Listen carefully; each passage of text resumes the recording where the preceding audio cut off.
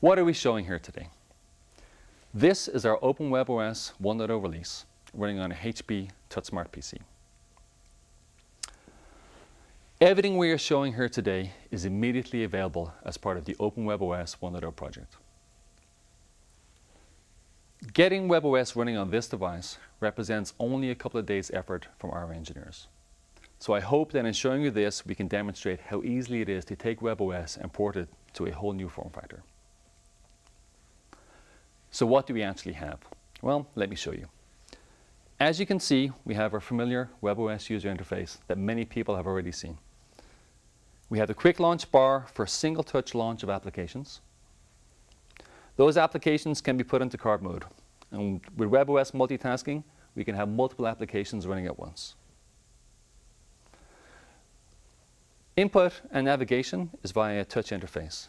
It's very simple, very intuitive. And let me show you via the launcher, we have a whole selection of applications already running on this platform that you can play with and develop for. So how can this be used? Well, think of a hotel kiosk. Users want to browse the web, print directions, make reservations. They want to do it via a simple and intuitive user interface. The hotel wants a device that can be easily managed. They want to control which bookmarks are there in the browser. They want to make sure that user-sensitive information can easily be wiped. They want the ability to push new functionality. webOS, in conjunction with our cloud services, gives you the ability to do just that.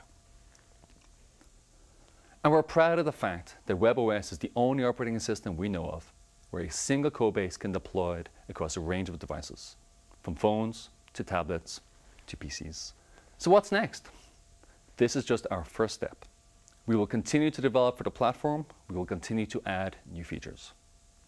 And what's more, as webOS is an open source project, we are sure that the community will help us take this to a whole range of new devices.